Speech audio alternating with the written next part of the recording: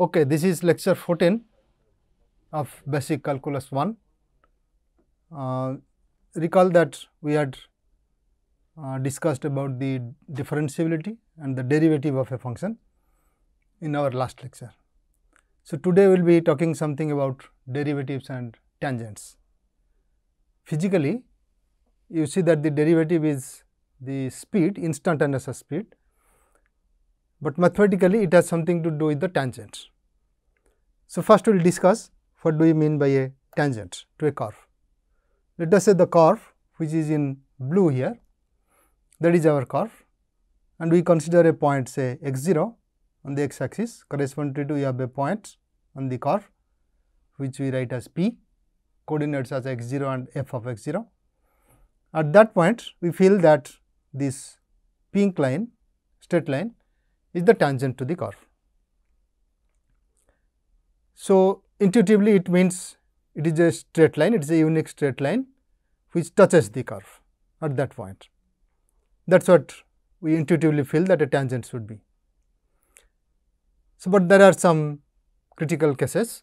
So, taking that into account, we may think of a tangent to a curve as a cryptical description.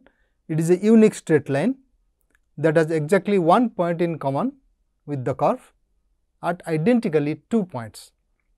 So, that is the critical matter here. What do I mean by identically 2 points?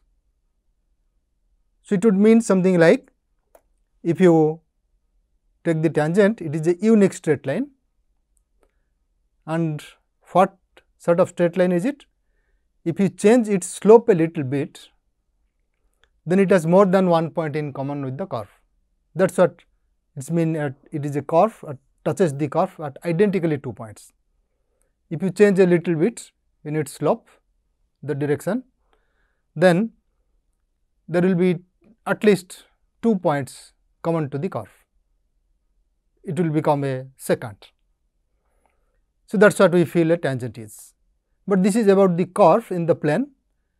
We are only talking of curves which are functions, and specifically y equal to f of x. For that we want to see what will be the tangent at a point. So, as you see, for us the definition will be something like, you take 2 points on the curve, say p and q. Let us say the distance corresponding to that in the x axis is h. So, one is at x0, another is at x0 plus h. Now, we have 2 points p and q. P coordinates as x0 and f of x0, q has coordinates x0 plus h and f of x0 plus h. H could be negative, the other side. So, q could have been here on the left of p. So, we allow that. We write x0 plus h, it does not mean h is positive always. So, now we have the secant, the straight line joining these 2 points p and q. So, our feeling is that when h goes to 0, this secant becomes a tangent. So, that will be our use of the notion of tangent here for a curve. Okay, suppose y equal to f of x is the curve, and we take 2 points p and q, then you join these 2 points to get the secant. And what is the slope of the secant? It is y2 minus y1 by x2 minus x1, which is for q and p f of x0 plus h minus f of x0 divided by x0 plus h minus x0, which simplifies, the denominator simplifies to h. So, you get this ratio, increment in f divided by increment in x. So, our aim is when h goes to 0, this will be the slope of the tangent y equal to f x at the point x equal to x0. So, this is exactly the definition of derivative. When limit goes to 0, the right hand side, that is the derivative at x0. Therefore, we would say that f prime x0 is the slope of the tangent to the curve y equal to f of x at x equal to x0. So, this is when everything goes well. There can be some cases where this fails, like when the limit does not exist, for example. or it blows up, becomes infinity. That is also one of the cases of the non-existence. So, when it blows up, what happens? Slope becomes infinity, means the straight line which we get from this, whose slope is it, that is having angle with x axis as phi by 2. So, that means a vertical tangent. So, that is the case which is not here in the differentiability. So, for a vertical tangent, this will fail and its slope is not defined. If you take the slope in this way, the definition, then it will not be defined. So, you have to take that into consideration while considering tangents. So, differentiation means it has some more constraints than just having an existence of a tangent. So, in general, we will stick to this view of a tangent, and here we are taking a curve, not necessarily y equal to f x as the curve. So, there you might be able to express y as a function of x or x is a function of y.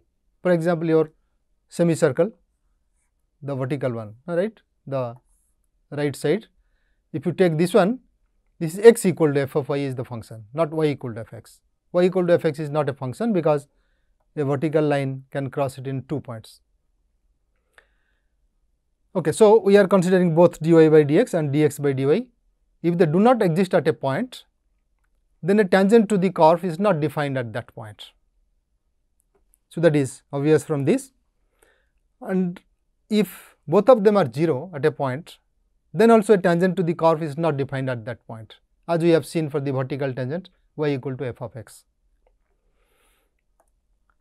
If at least one of these two, dx by dy or dy by dx, they exist and it is a non-zero real number at a point, then a tangent to the curve exists at that point.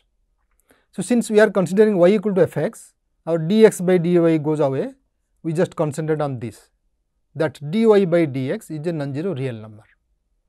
That would give rise to a tangent. Of course, it will exclude the vertical tangent case. So, let us see some examples how these critical cases are coming up and they are covered. Suppose you take y equal to mod x, that is our function. So, at x equal to 0, so you know its graph, it looks something like this, y equal to mod x. At the point 0, we cannot find one unique straight line which will touch the curve. Of course, one is x axis, but we could have taken another something like this, and there are so many, infinitely many straight lines we can draw which are touching the curve at x equal to 0. So, since uniqueness breaks down, we would say that it does not have a tangent. Tangent should be unique straight line. So, there are more than one straight lines that touches the curve at x equal to 0, and so we say that it does not have a tangent at x equal to 0. Let us consider the second example. Here we have the curve as y equal to f of x, which is x to the power 1 by 3. So, look at the point say x equal to 0, that is the origin. This is a point on the curve. So, at that point our definition would say that y axis is a tangent to the curve, because if you change the slope slightly, it will intersect the curve in at least 2 points, and it only touches the curve at 0, not at other points, though in the picture you can't see it because they are too close. So, that is how it goes. There is, we would say that it has a vertical tangent, that is the y axis is a tangent to the curve. But here you see the tangent itself intersects the curve. If you look at some upper side, it is touching, downside also it is touching, and if you vary the slope a little bit, it will cross in 2 points. So, it satisfies our notion of the tangent, that it has only one point common with this, and it is a unique straight line that happens. Other straight lines will not have that property, they will cross the curve at 2 points or even may not cross or may not have a common point with the curve. So, this is a tangent. Okay. So, this is one type of thing, but here there is something else happens. If you take the derivative of this function, it does not exist at 0. Why? The derivative will be f of 0 plus h, which is h to the power 1 by 3 minus f of 0, which is 0, divided by h. So, that gives h to the power minus 2 by 3, whose limit does not exist. In fact, it is equal to infinity, it blows up when h is 0 plus, let us say 0 minus also it is square. So, that would give infinity again. So, once it is infinity, the slope is infinity, it says that there is a vertical tangent, but it does not give us the tangent because it is not differentiable. Okay? Intuitively it says that there is a vertical tangent because it is limit is infinity. So, we will have another example, let us say y equal to x to the power 2 by 3. So, that looks like this, there is a cusp here, it comes down to this and then goes up. It is not like the second one, not like the y equal to mod x, but there is a cusp type of thing. So, what happens here? When you take the derivative, try to compute its derivative at 0, it is h to the power 2 by 3, this is f of 0 plus h minus f of 0 divided by h, that is h to the power minus 1 by 3. When h is positive, it would give the limit as infinity. When the left side limit you take, h goes to 0 from the negative side, you would get minus infinity. So, again the other side will become minus infinity and the infinity. So, you won't get a differentiable, curve is not differentiable at x equal to 0, right. But then what about the tangent? Again you may say vertical tangent exists, but it is not differentiable at x equal to 0, there is a cusp. Okay. But how do you say vertical tangent exists or not? In order to have the vertical tangent exists, we should have the slope as infinity or minus infinity, one of them, but it does not have a limit. So, we cannot say that this y axis becomes a tangent to the curve, right. So, you would say that the curve does not even have a vertical tangent. Fine. So, these are typical examples where there will be difference between the derivative and the tangent, the slope of the tangent which should be the derivative. So, there is a difference. Okay. Now, we will have another thing for the differentiability, this will also figure out in this discussion about tangents. So, what it says, if y equal to f of x is differentiable at x equal to c, then the same function y equal to f of x is continuous at that point. That is what you say this way, if a function is differentiable at a point, then it is continuous. Of course, we can prove it very easily. So, let us say it is differentiable at a point, it is not an end point, but it is an interior point of the domain of f x. Let us take this case. So, in this case we will have the limit of the increment in y divided by increment in x, as that increment of x goes to 0 exists. That is your f prime c here, suppose that exists. Now, it is differentiable at x equal to c. So, that means this limit exists and which we write as f prime of c, f of c plus h minus f c divided by h, as limit h goes to 0 exists. Now, what do we do? We express, because we want continuity. So, let us express f of c plus h minus f of c, that is equal to, forget about the limit now, it is just the expression f of c plus h minus f of c is f of c plus h minus f c divided by h times h. Now, when you take the limit on the left side and also limit on the right one of the equality sign, you see that limit of first expression exists, limit of the second expression also exists. So, limit of the product will be product of the limits. The first one gives f prime c, second one gives 0, that is why it is equal to 0, right. So, what we get is limit of h goes to 0, f of c plus h minus f of c is equal to 0, and that is the definition of, that satisfies the definition of continuity. Therefore, at c f is continuous. So, if it is left or right side only, then also similar things, only one sided limits will come here and you would get the same result. Okay. So, all that we see that differentiability at a point implies continuity at a point. Now, if you take stock, we have this one going along with the tangent. So, when you say something is not differentiable, it can happen from the tangent side if you see geometrically, and also this condition that not continuous also helps. So, these are the cases when a function is not differentiable at x equal to c. What happens?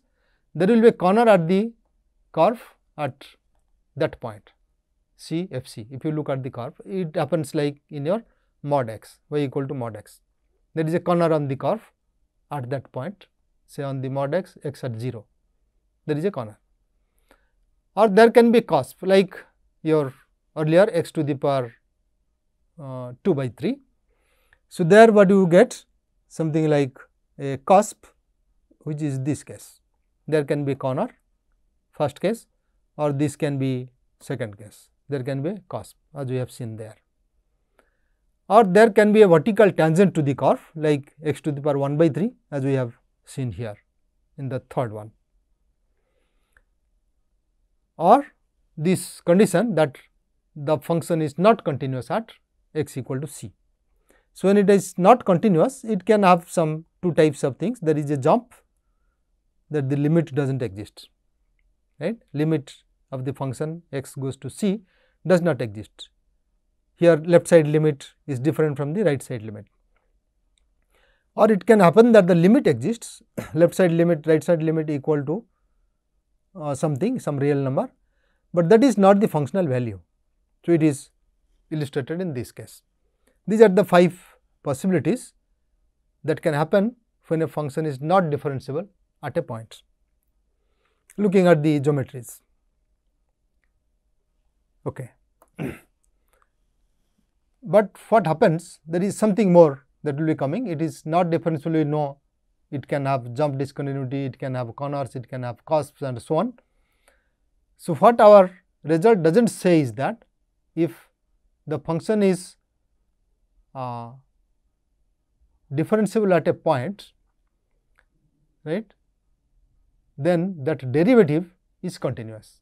Our theorem does not say this. The derivative can be f prime of x. This function f prime x, the new function, need not be continuous at that point. All that the theorem says that f of x is continuous at that point when f prime c exists. Only that much it says. Okay. So, this is something else, that the new function is continuous or not. So, we can have examples for that. So, let us see the function f of x equal to x square into sin 1 by x if x is not equal to 0 and 0 if x equal to 0. So, it is not differentiable at x equal to 0, or is it differentiable at x equal to 0? Okay. So, the thing is, we have seen this earlier, we have found that at 0, because this is sin 1 by x plus h and so on, if you take x square, so that dominates and that gives rise to 1 x cancels, this gives rise to 0 and the functional value is 0. So, we will show that it is differentiable, but then what about the derivative, the new function? When x is not equal to 0, you will discover shortly, we have not done this yet, how to differentiate this product. It is a product of two functions. We know only for x square, we know only for sin. So, using that we will find out soon that it is, or maybe in the next lecture, that the derivative will be this one, 2x sin 1 by x minus cosine of 1 by x, if it is not 0. That is how the derivative will look like. Now, but you say, you see that this new function, which is f prime x, which I write it as g x, this limit at x goes to 0 does not exist. Why is it so? Of course, this is 2x sin 1 by x, as x goes to 0, sin 1 by x will be bounded by 1 and minus 1, x goes to 0. So, this will give 0, but this factor cos of 1 by x, as x goes to 0, will not exist, right. There can be this 1 by x can take different types of values going up to infinity, right. 1 by x limit goes to infinity. So, near infinity, that is in a neighborhood of infinity, you can find points so that cosine will become 0. You can find also points where cosine becomes 1 by taking suitable multiples of pi or pi by 2. So, you will see that limit g x does not exist, not even infinity or minus infinity, it does not exist, and also neither infinity nor minus infinity. So, you see that the g x or the f prime x, that limit does not exist. So, it is not continuous at x equal to 0, right, but f is continuous. That is what our theorem says, because it is differentiable at 0, f is continuous, and that is also clear. Okay. But there is something else which satisfies for this derivative, that is for f prime x. You remember that if a function is continuous on an interval, then it satisfies the conclusion of intermediate value theorem.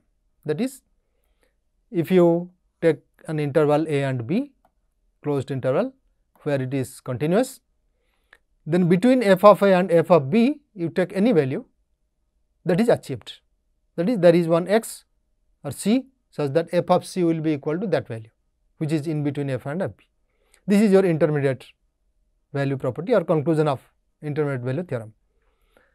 So, if it is a derivative like your g x here, f prime x, that satisfies this property, right, though it is not continuous, but this is satisfied. So, that is our theorem, that it does not have jump discontinuity. There will not be a jump in f prime x, though that is not continuous, right. We will not prove that theorem, it will again require our completeness property and so on, but we will see that let f be differential function whose domain includes an interval. That is important here, because we want conclusion of IVT to hold. If d is between f prime a and f prime b, then there exists a point c in a b such that this d is achieved, that is d is equal to f prime of c. So, this is what a nice property of derivatives. So, sometimes we will be using this, that otherwise we say the derivative does not have jump discontinuity. That is what it means.